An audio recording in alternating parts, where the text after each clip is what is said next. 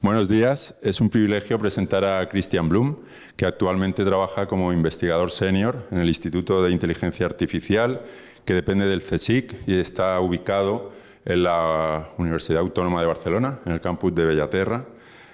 Por decir algunas cosas de su currículum, es doctor en Ciencias Aplicadas por la Universidad Libre de Bruselas. Actualmente es editor de Computers and Operations Research, revista que la mayoría de aquí conocemos bastante.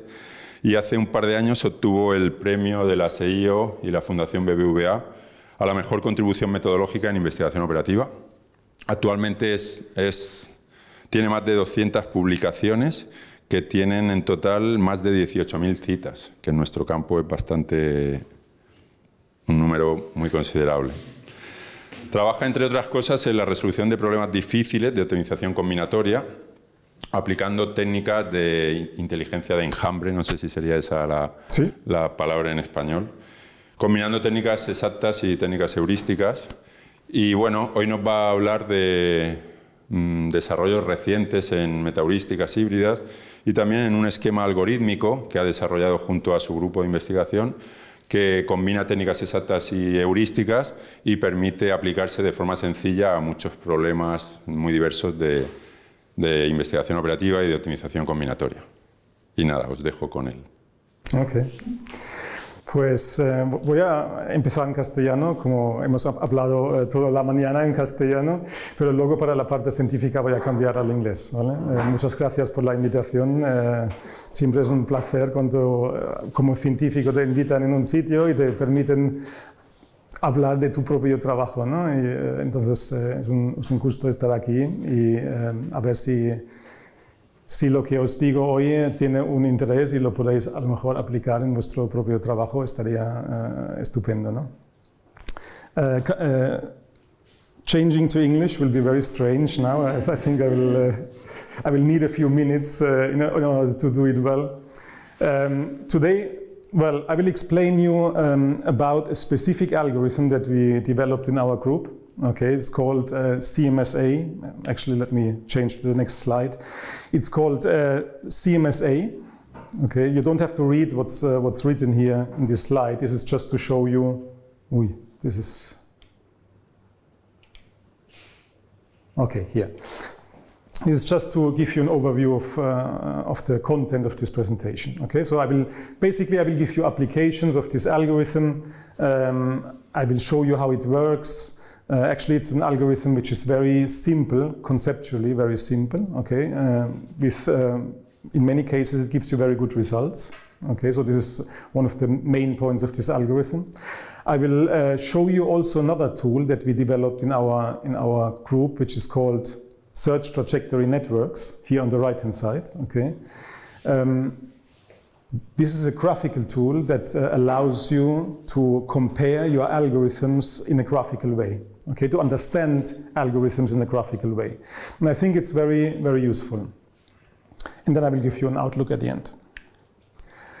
But let's start with a bit of a personal introduction. So, as Javier already said, I'm working in an institute, in the Artificial Intelligence Research Institute of the CSIC. The CSIC is the largest public institution dedicated to research in Spain. It was created in 1939. It's the third largest in Europe, I think, after the Italian CNRS and the French one. Okay. 6% of all the research staff in Spain work for CSIC, and we are responsible for about 20% of the scientific production. So there's this gap because we are not giving any classes. Okay, so we can dedicate all our time to research, and this has to pay off somehow. Okay, in terms of research, in terms of production. Okay, paper production. Actually, we are quite small institute, so we are 26 tenured researchers, just 26, and about 50 additional staff members. These are PhD students, postdocs, and so on. Okay, technicians, administration, and we have 4 lines of research. As we are so small, we are not covering every line in artificial intelligence. We are just covering machine learning, well, which is the most important one, I would say. Multi-agent systems, logic and reasoning, which is one of the oldest lines, let's say, in artificial intelligence, and my line, which is on optimization. So when we think about different optimization techniques, you know that we can differentiate between exact algorithms and approximate algorithms. Okay, this is the most general division you can make. Most of you, I think, are from the operations research field, so we don't have to talk a lot about this slide. On the exact side, we have techniques like dynamic programming and so on, branch and bound, all the ILP techniques. And on the right-hand side, where we especially work on, you have approximate techniques, right? Like greedy heuristics, these are the most simple ones, you all know that. And we have metaheuristics, okay? And personally, I'm coming from the ant colony optimization area here, okay? So I started my research career in ant colony optimization in Brussels. So I was the first PhD student of the person who invented ant colony optimization. And later I was getting broader and also working on evolutionary algorithms and taboo search and so on. Okay. So our work, if you want to have a characterization, the work of my group is basically algorithm oriented. So we are not tied to a specific problem, to a specific family of problems. We want to develop general algorithms that you can apply basically to any problem. Okay.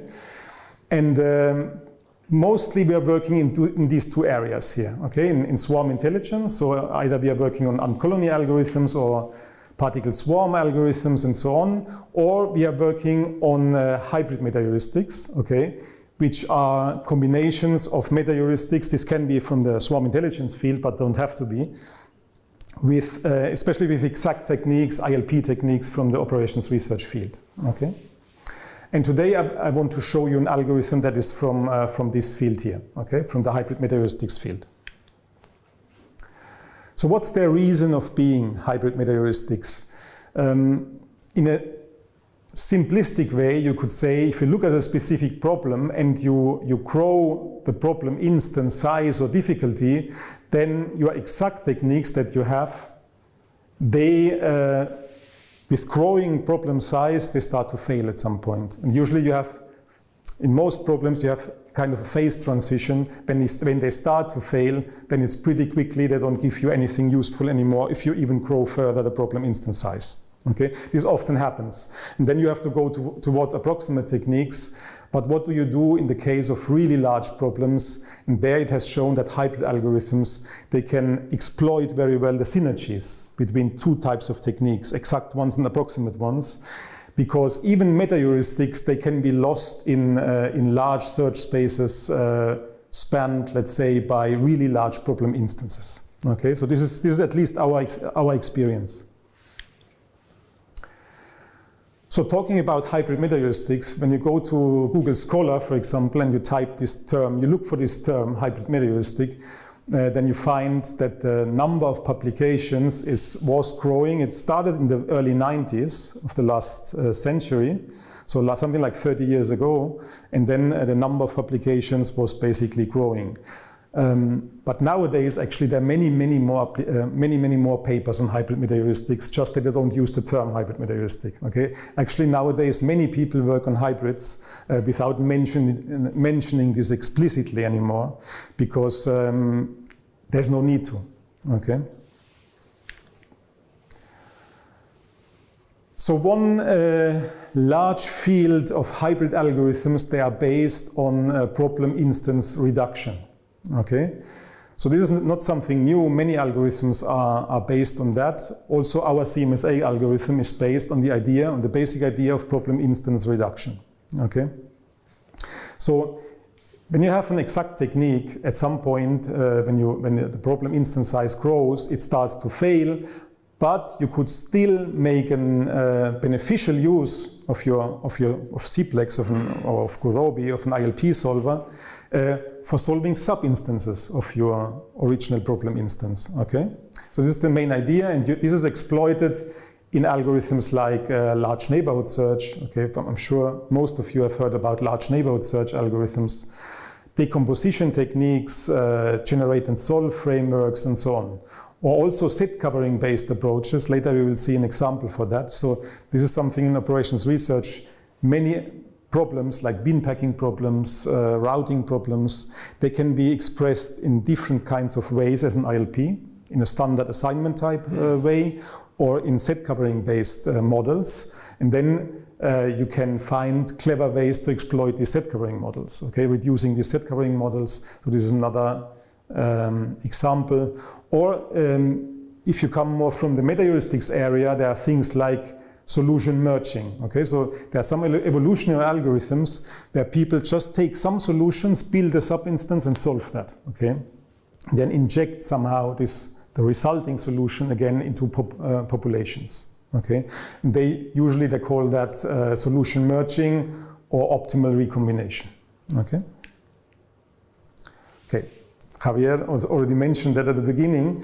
This is probably our most important award that we got for our work. And this was especially for the CMSA, for the development of CMSA. And over there you see the whole team that was involved in this initial paper. Okay, don't know, some of you might know José Antonio Lozano from San Sebastián, Manuel López Ibáñez y Pedro, who is here in the room.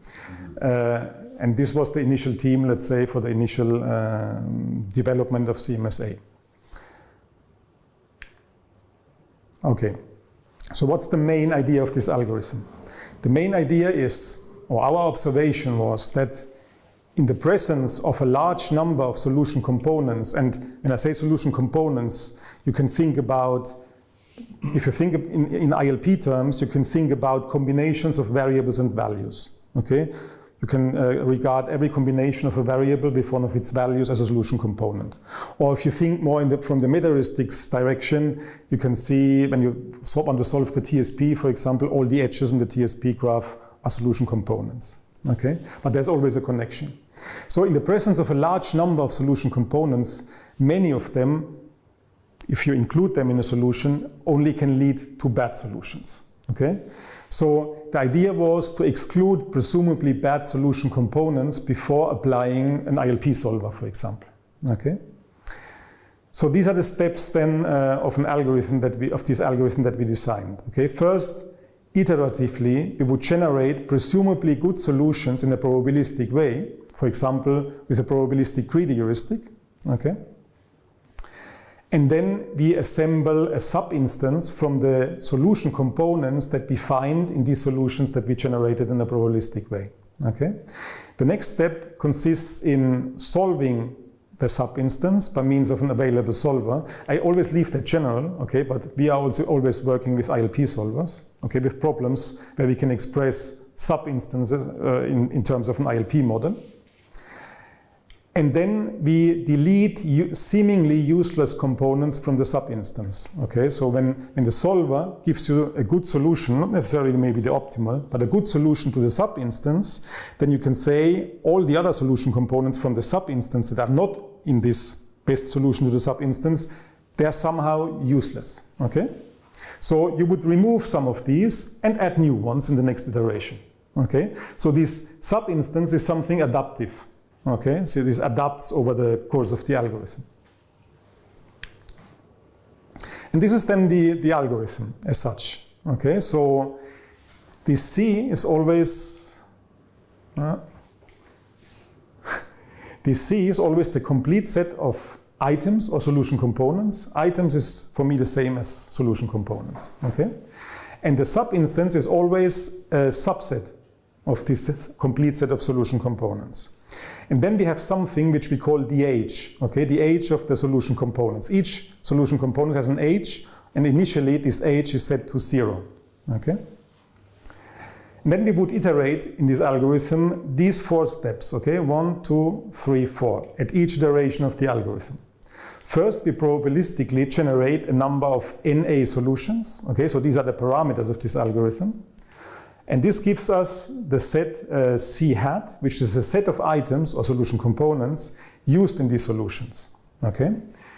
Then the next step consists in simply adding this new set of solution components to my sub-instance, which is initially empty.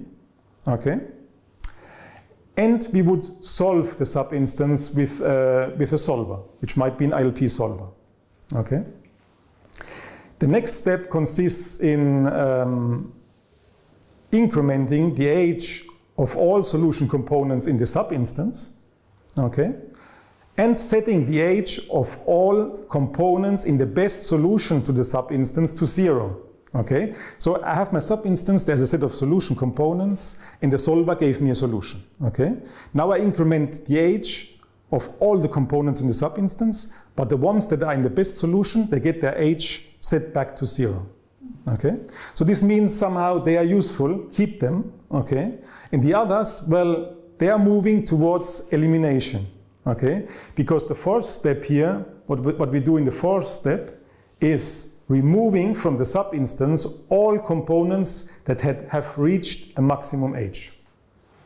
So this means if a solution component C in the subinstance has not formed part of the best solution to the subinstance in the last age max iterations of the algorithm, it's eliminated.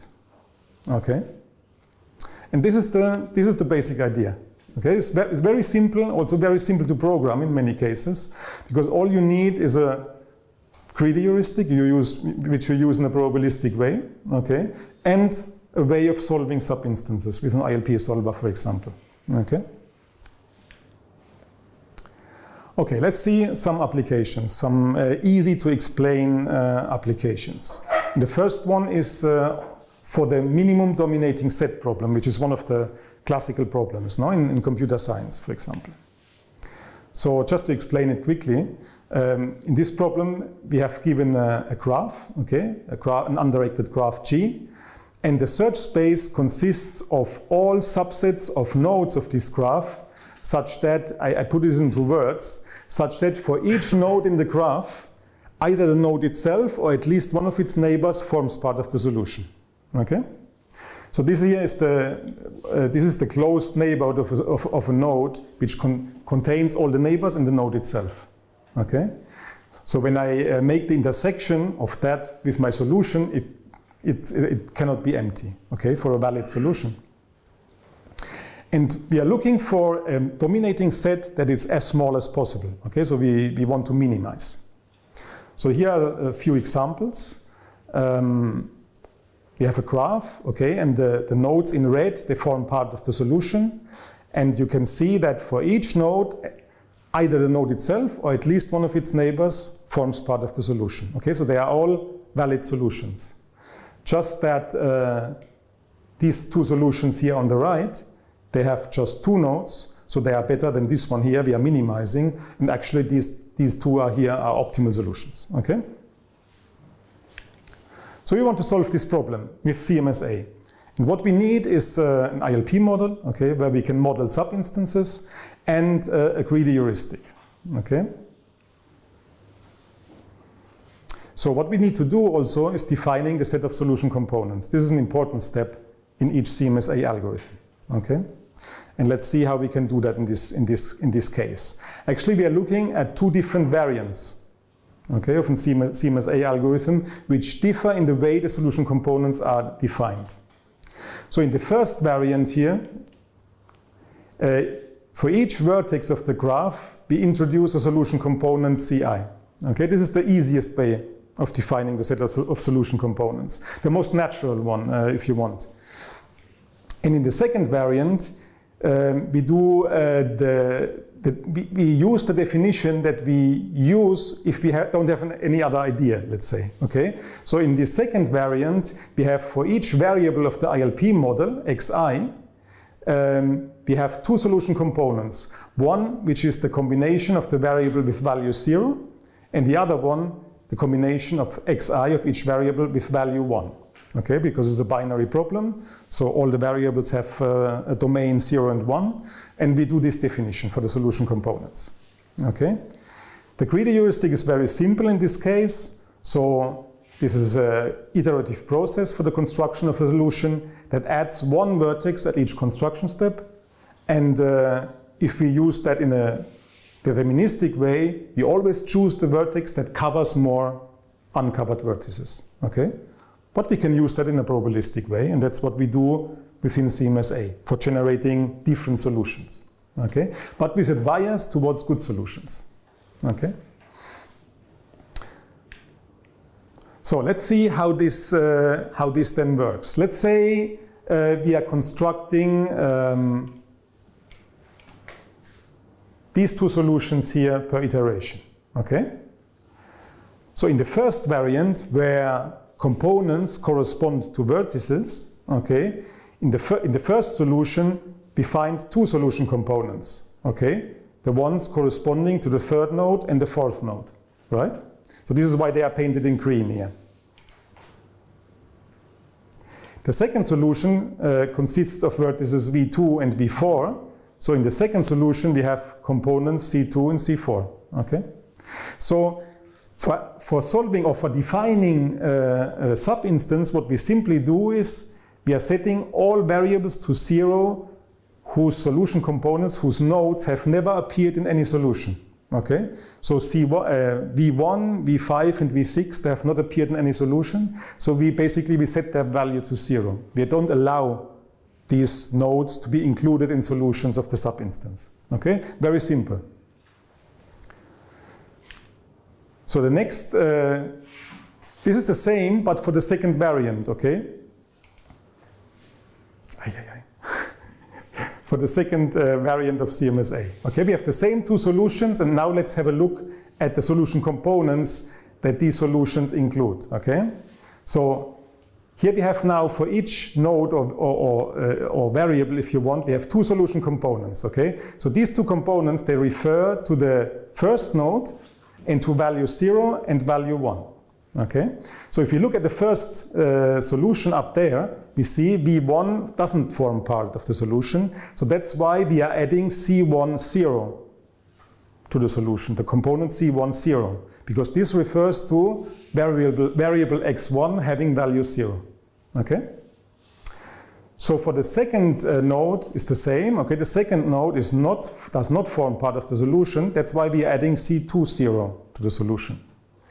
Now in the case of the third node, this is different. Okay, the third node forms part of the solution. That's why we are adding C3 1 to the solution. Okay, so for every node we have two solution components, and depending on if it's in the solution or not, we are adding one component or the other. Okay. Now let's see how we define, on the basis of that, how we define the ILP model, okay, for the subinstance. Here we could do it like this. So in the case of V1, for example, we only have components C1 0 in our subinstance. So this means this has to be fixed to 0, like in the other case, okay? The same for nodes V5 and V6. You see that the subinstance only has components C5 0. Okay, so we are fixing that to 0. The difference to the first variant is the thing on the right hand side here. So for node V4, we see that we only have component C4 1. Okay, so it formed always part of the solutions. So that's why we are fixing this variable to 1. Okay, so we are forcing the solver to include this node into the solution to any valid solution to the subinstance. Okay, so the difference is to the first variant that if I define the solution components in this way, the ILP model is of the subinstance is more restricted. Okay, has a smaller search space. This is the difference. Okay. Now let's have a look at results. Okay, so I've made a small experimental evaluation on random graphs with 500,000, 1,500, 2,000 nodes, okay, with different densities. And we applied 4 different algorithms, okay? So CMSA is the first variant of CMSA, okay? CMSA restricted is the second variant that I just explained, so the more restrictive one. And then Cplex, okay, so the standalone application of Cplex to the problems, and the greedy heuristic in a deterministic way, okay? So we did parameter tuning with iRace, which is a diffic tuning tool for getting good parameter values, okay? And well, just to go through this here, of course, there are some parameters that are intrinsic to the CMSA algorithm, and some others where we can change the behavior of Cplex for solving the sub-instances. You know that Cplex, for example, I say Cplex because we are only working with Cplex, but if you are working with Cplex, you know that there are hundreds of parameters actually that you could change. Okay, but we are only looking at 3 different ones, I think. The use of warm start or not, whether we use heuristic emphasis for the optimization, or if we abort a run, an application to a sub-instance, once we improve the best known solution so far in our algorithm run. Okay, because this can sometimes save computation time. Okay. And the CMSA parameters are these ones. So the number of solutions that you construct per iteration, the degree of randomness that you use for constructing solutions, the maximum age, this is an important parameter of the solution components. These are the 3 parameters, okay, of CMSA. So now here you see 3 graphics, okay? These are for results for 500 node graphs. And when you go from left to right, these are for an increasing density, graphs of increasing density, okay? So if you want, at the left-hand side, we have the sparsest graphs here, and here we have results for the densest graphs. And we see the results over, I think we used 30 different problem instances here for each of these 3 graphics, okay? And we are minimizing. So you see that you see what you want to see actually from a hybrid algorithm. Okay, you see that the 2 CMSA variants and Cplex are clearly better than the greedy heuristic. Okay, and moreover, the CMSA variants, they are basically performing at the same level as Cplex. Here, Cplex is very strong. Okay, Cplex gives you the optimal solution in no time, basically. And this means that our CMSA variants, their work, apart from this case here, where CMSA for 1 or 2 instances doesn't quite reach the optimal solution, but we are working at the same level, okay, for small problem instances. Now when we go to large ones, okay, these are now results for 2000 node graphs, you see also what's usually happening, okay, that Cplex at some point basically falls behind. Okay, so this is where we reach this phase transition, especially for the dense graphs where Cplex is even worse than the greedy heuristic in the given time. Okay? And we can see that the 2 CMSA variants, they are in all cases now, they are basically outperforming the other 2 techniques. And in this case, the CMSA variant number 1, the intuitive one, is a little bit better than the other one.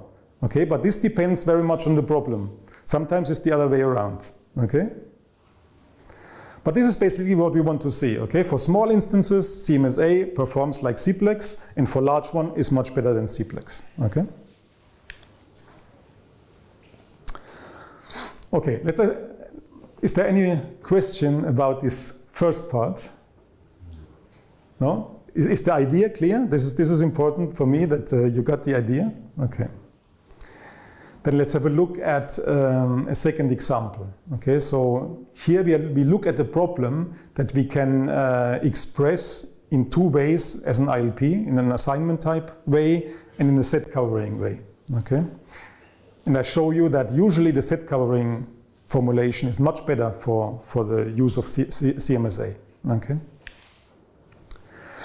So this is something very much known in operations research, right? Many people are working on these set covering based formulations and heuristics, and also exact techniques because, for example, column generation techniques are often based on set covering based formulations, if they are possible. Okay, but here I have 2 examples of papers on heuristic ways of exploiting the set covering formulation of a problem. Okay. Now the problem I want to look at is called variable-sized bin packing problem. So in this problem, we have a number of items to be packed into bins. Okay, here we have an example of 3 items. So the size of these items, they show basically the weight of these items. Okay, and then we have different bin types here on the right. Okay, every bin type has a cost. Okay, so these C values are the costs, and these W values are the capacities of these bin types. And we have to choose bins of certain types and pack all the items such that the costs of the bin types that we used, of the bins, okay, is minimized. Okay, so for example, we have two solutions down there. Here we have used a bin of the second type, okay, we have put the third item into it, and we have used a bin of the largest type here, and have put the other two items into it, okay? And the cost of that is 4, because the cost of a bin of type 2 is 4, plus 5, because this largest bin has a cost of 5, okay? So the objective function value of the solution is 4 plus 5 is 9. Now on the other side, we have an alternative solution, which is, I think, the optimal one in this case. We open a bin of type 1 and put the first item into it, okay, and put the other two items in a bin of type 3, okay, and the cost is 3 plus 5 is 8, okay. So this is the problem. We are minimizing again. Now this is the standard ILP assignment type ILP model for this problem. Okay, here we have a binary variable xij, and if this is set to 1, this means item I is assigned to bin j. And of course we also have to assign types to bins, okay, to opened bins. And this is done with variables y. Okay, so yjk is set to 1 means that bin number j is assigned to bin type k. Okay, and then we have, we have of course the standard constraints here. Okay, so these constraints mean that every item must be assigned exactly to one bin. The second set of constraints means that all the open bins must have a type, one type at most, and here these are the capacity constraints. Okay, so all the items that we put into a bin must fit into this bin. Okay, but this problem we can easily reformulate as a set covering ILP. Okay, so here B is the set of all possible bins. This means a bin of a certain type with items in it. Okay, this is what I call a bin. The weight of a bin is the sum of the weights of its items. Okay. And then we assign also a cost to the bin, which corresponds to the lowest cost bin type, such that all the items of this bin fit into this bin type. Okay? And we use, of course, the lowest cost one. This is the cost of the bin. And then we define also this subset of bins. Bi is the set of all bins that contain a certain item I. Okay? And then the ILP model is very simple. Okay, so we are summing over all, these are binary variables. Okay, so for each bin in B, we have a binary variable, which means do we take it or not? And we have a cost of the bin, so we are summing over these costs here. And we say that every item must be at least in one of the chosen bins. Okay, in principle, we should say equal to 1 here.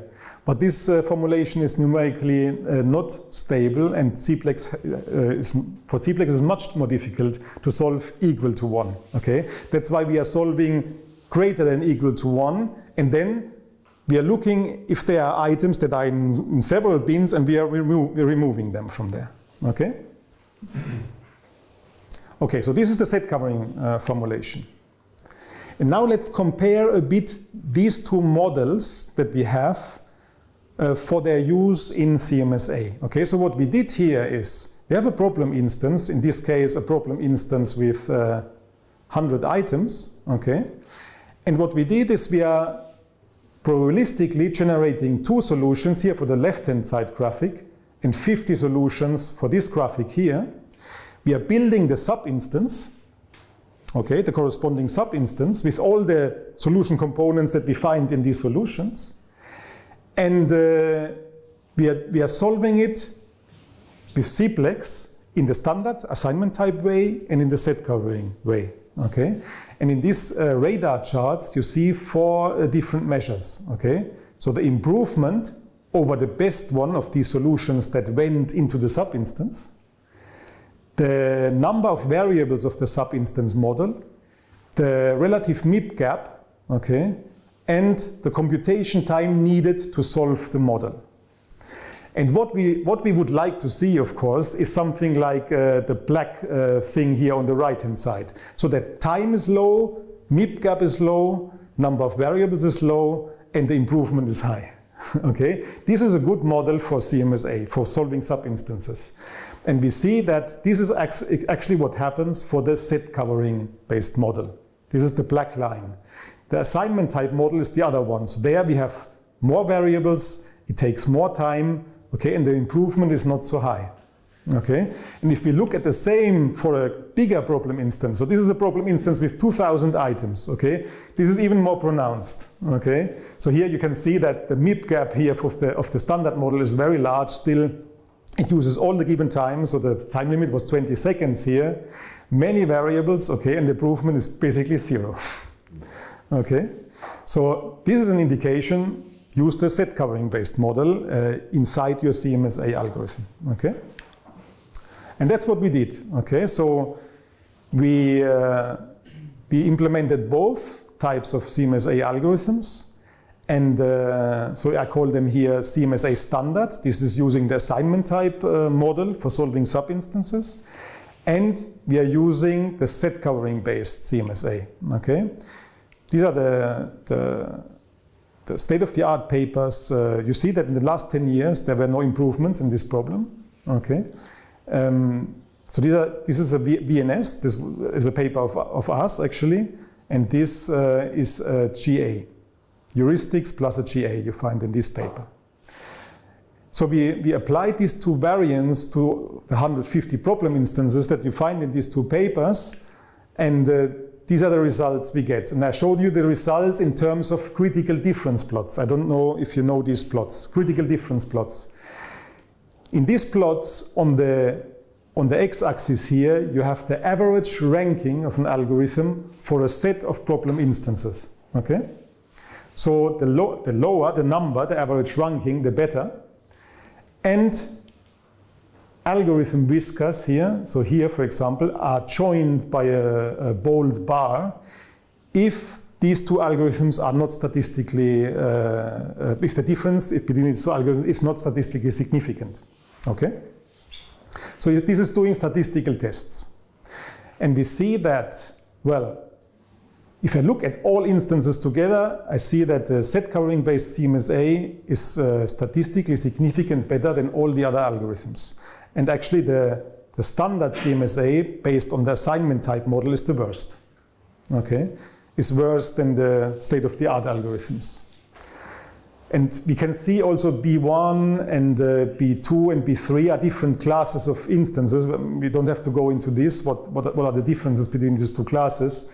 But we can see that apart from the last case here, where our best CMSA variant is not statistically significant better than the VNS, we see there is always better. Okay? Actually, we found 68 new best known solutions for this set, okay, which is, I think, quite good for a problem where nothing was moving within 10 years. Okay. And the good thing is that an algorithm like this you have implemented basically in half a day, because you just need a way of constructing solutions and the way of defining the sub-instance and solving it. Okay. So this is for me also the advantage against column generation approaches, for example, especially if you think about people in industry which might not have the knowledge to implement a column generation algorithm. So something like this is much more accessible to them, okay, an algorithm like this. Okay, how much time do I have left? 15 minutes. 15 only? Okay.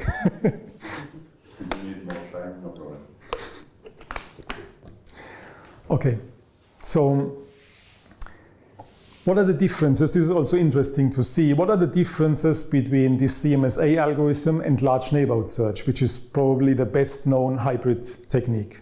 Okay. Well, this is the general framework of a solution destruction-based large neighborhood search, which is often applied. Okay, so you generate an initial solution, And then in each iteration, you first partially destroy the solution. You apply a solver that in order to get the best solution that contains this partial solution that you have obtained by partially destroying the solution. And then you have two solutions and you choose between one of them to be the current solution for the next iteration. Okay? So this is a very standard LNS. This is a general paper here on LNS, and in this paper you find the material that I present now. Okay, so the main difference between the two techniques is how sub-instances to the original problem instances are obtained. Okay, so in LNS, you have a partial solution and you tell the solver, give me the best solution that contains this partial solution. And in CMSA, you build this sub-instance by generating probabilistically solution and joining the solution components. And tell the solver, give me the best solution that only contains solution components from the sub-instance. Okay, this is the main difference. So our intuition was always that CMSA should be better than LNS when solutions contain few components. What do I mean by that? Imagine a knapsack problem, for example. Okay, you can have knapsack problems where the capacity of the knapsack is very high, so you can put many items into the knapsack. So in these cases, solutions would contain many solution components, or your capacity could be very low and only few items fit into the knapsack. Okay, so in these cases, our intuition was that CMSA would be better than LNS. Okay. So we did some tests in the context of the multidimensional knapsack problem. Okay, so here we don't just have one resource and one capacity of the knapsack, we have several resources, and for each resource type, the knapsack has a capacity limit, okay, a capacity. So we have a set of items, we want to choose a subset of these items such that they fit according to all resources into the knapsack. Okay, and this is expressed by this model here, okay, the standard model for the MDKP. So the application of CPLEX within LNS and CMSA is the usual one. Okay, so in LNS we have a partial solution and we fix all variables for the items that are in this partial solution. Okay, they must form part of a solution. And in CMSA we replace simply C here, the set of items, by C prime, which is our subinstance. Okay, which are the items that we can choose in our subinstance. This is the difference. And then we generated different types of problem instances with different tightness. Okay, so there's a way in the literature for generating instances with this alpha parameter. Okay, so this alpha parameter have values between 0 and 1. This is an instance generator. And when alpha is close to 0, it will generate instances with low capacities. Okay, so solutions will contain few items. And on the other side, when this alpha is close to 1, capacities are very high of all the resources and many items fit into the knapsack.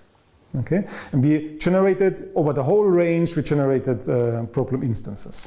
Okay, let's see what happens. So these are results for small problem instances. Okay, so on the x-axis of these graphics, we have a growing tightness. Okay, so the results here are for very tight problem instances where only few items fit into the knapsacks. And the more we go to the right, we have instances with high capacities. Okay, and you see here in these box plots the improvement of CMSA over LNS. So if this is 0, basically they are working in the same way. Okay, and this is what happens for small problem instances. Okay, sometimes one is better, CMSA is better, and sometimes LNS is better. So on average, basically, they work in the same way. Okay, so when we saw that, we were a little bit disappointed. Okay, but then we went to bigger problem instances. So this is for larger problem instances with 5,000 items here on the left and 10,000 items on the right, and you see here that the boxes are in the positive area, this means CMSA works better than LNS in these cases. And this is a confirmation of our intuition. Okay, so here really CMSA, when solutions are small and instances are large, works better than LNS. Okay, which is somehow very intuitive, because if you think of a small solution, okay, in a large problem instance, and you have an LNS that partially destroys the solution, if you only have a few items in there, you can only take away few items, and your jump that you are doing is very local, okay?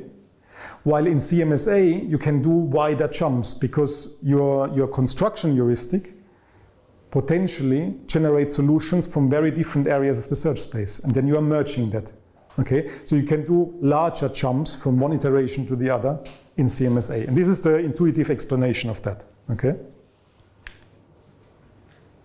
And I think the last aspect that I will explain is this one. This is also for me is a very useful tool that initially came out of a collaboration with Gabriela Ochoa, who is at the University of Stirling in the UK, and Catherine Malin, who is in the University of South Africa. And we developed a tool that would graphically show how algorithms move through the search space. Okay, and then so we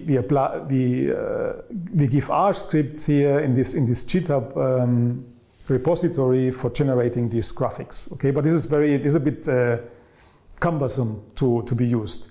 So one of my PhD students, current PhD students, developed a web application. Okay, which you can, well, you don't see the the URL here below, but you can, it's for free, okay, so everyone can use it in terms of a web application, okay, which is much easier to be used.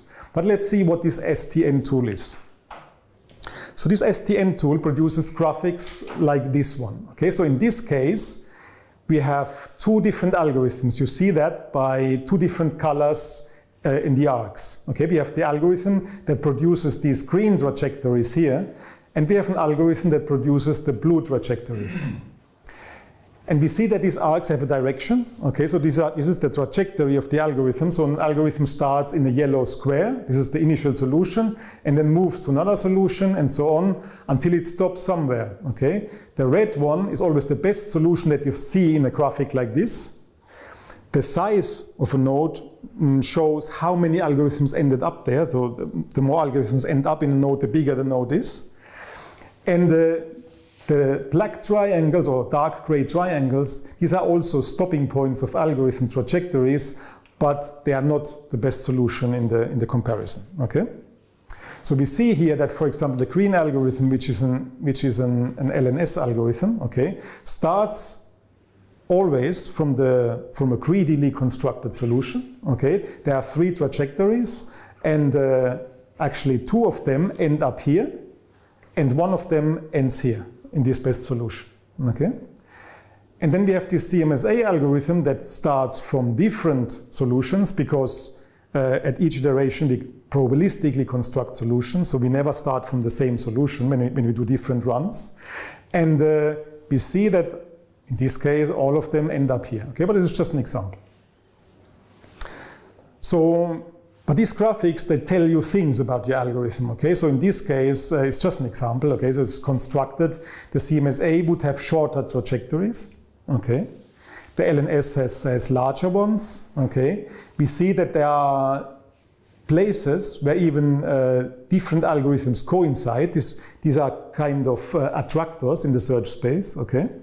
So there are many types of information that you can get out of these graphics. So for example, out of this one, okay, so this is an MDKP instance. Also these are real experiments between LNS and CMSA, and we have 10 runs of each algorithm. This is for a specific problem instance, okay, with a low tightness. Okay, so there we expect CMSA to be better.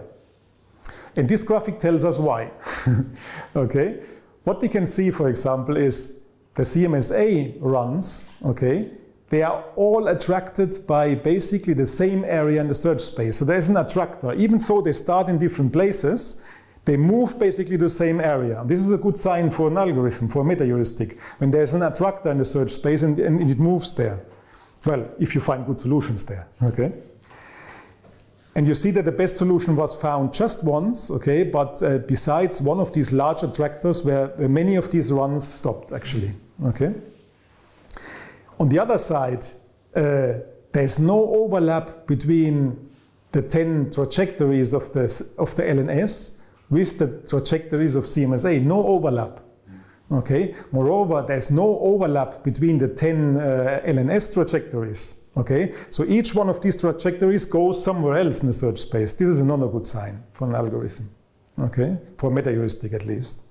So this also explains you, if you only would see this graphic and you wouldn't see the numerical results, you would immediately know the blue one is better than the green one. Okay. And then for an algorithm designer, so if we are in the design stage, we can still change things in the LNS, for example. Okay, we know what's going wrong, so let's see what we can add, which algorithmic component, in order to make it work better. Okay. So let's jump over that, because I don't have much time left. Let's just go to the end. Just for you to see a little bit of the current applications that we have of CMSA. So these are our own applications. Okay, so we also, this is the topic that I was jumping over. This is the adapt CMSA variant. So because sometimes what we noticed is that when you have an instance set which is very heterogeneous, you have very small problem instances, very large ones, or of different type. Okay, you need specific tuning for different subsets. Okay, and in order to avoid that, we developed actually this adapt CMSA algorithm. Okay, which doesn't need too much tuning. You tune it once for the whole instance set, and then basically it works well for all the subsets of instances. Okay, and we have applied the standard variant and the adapt variant to different problems. Okay, you can see here the list. And the nice thing is that also other researchers are starting to use CMSA. I know that Rafa Martí from Valencia, they have a paper submitted on CMSA, and then there are others. Okay, so these are colleagues from Malaga. I don't know if you know Francisco Chicano. This is Ferrer, this is one of his PhD students, and they were working on test data generation in software product lines and used CMSA. Okay, there was also a PhD student that used a lot CMSA in the doctoral thesis, and so on. So I hope things are picking up and people are using it. I always try to convince people that at least they try for one of their problems and see how it works. Okay, because if you have the components, if you have already some greedy heuristic, and you have an LP model, it's easy to test, let's say. No? So just a short outlook on to tell you on what topics in CMSA we are currently working on. We're not only working on CMSA, this is just our CMSA topics. Okay.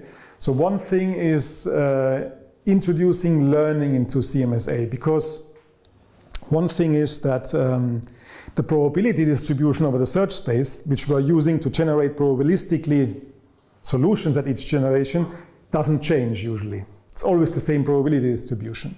So here so there might be a component that is easily entered into a solution, but is always kicked out by the solver after h max iterations, because it never appears in the best solution to the subinstance. Okay? So somehow we have to find a way to change this probability distribution, for example, not to include this item anymore. Okay? So, but this must be adaptive. So people are working on that in my group. Then to replace or bias the greedy information for solution construction with information learned by means of machine learning techniques. Okay, so nowadays, you know, there's this hype of combining machine learning techniques or using machine learning techniques within optimization algorithms. And we could try, I mean, there are problems where you don't have a good greedy information. You don't have a good greedy function. So we might try to learn it with machine learning techniques and then use it within CMSA. Okay. So this is Camilo's work, for example. Or using state-of-the-art solvers within CMSA. So not necessarily Cplex to apply to an ILP model, but we are, for example, we are doing experiments with MaxSat, where we use MaxSat solvers, very well-known MaxSat solvers for solving sub-instances. And we are getting very good results. Okay, so this is published, and we could improve the performance of very well-known MaxSat solvers by plugging them into CMSA. Okay. Okay, and that's it from my side. I hope you found something interesting, and if you have any questions, I have all the time in the world, today at least. Questions? Well, thank you very much. I have some comments or questions. We will work this afternoon, so I can ask you a lot of questions.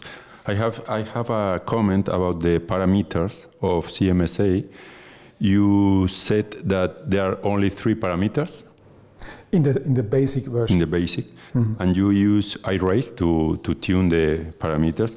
And the performance of CMSA is highly dependent of the value of the parameters. Have you studied if there are a lot of differences of the performance when you change the values? Yeah, so this was one of the reasons. So for some problems, you have very homogeneous instance sets. And then the dependence on the parameters is not very high. So you can tune it once and it will work well. But then you have other problems where you have very heterogeneous instance sets, and you would have to tune specifically for subsets of instances. And in order to avoid that, we have developed this adapt CMSA algorithm. So there you don't need so much tuning anymore.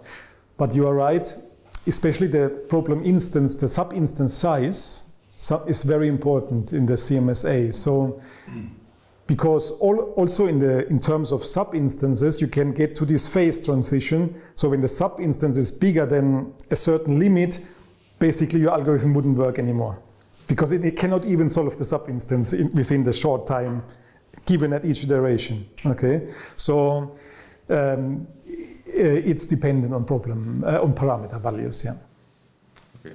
Another question is about the application of the CMSA. It seems very easy, but if I think in the problems we are working on, I don't know how to build the components. I think it's the most difficult task for applying the CMSA. I've seen that you work with some scheduling problems. Bus driver. Yeah. So I think we will apply. We will. And another question is about the tool STN. Is it only useful for sequential algorithms, or can it be used for population-based algorithms? Yeah, exactly. So whenever you have an iterative algorithm that works in iterations, you just have to log the data. Okay, so for example, if you have a population-based algorithm, you could decide what you log at each iteration. You could choose simply the best solution at each iteration for generating these trajectories, or you could have a random solution from the population for each iteration. Okay, so there, if you have several solutions at each iteration, you have to decide which one you take for the logging and which one gives you the best, the most clear results. Let's say when you look at it then as an STN, usually you would use the best solution per iteration for logging data. But you need an iterative algorithm. Algorithms that just work and then give you one solution, it doesn't make sense to apply that as an STN tool. No? It's really a thought for metaheuristic type algorithms. Okay, thank you. Any more questions? No questions? Okay. Okay, thank you.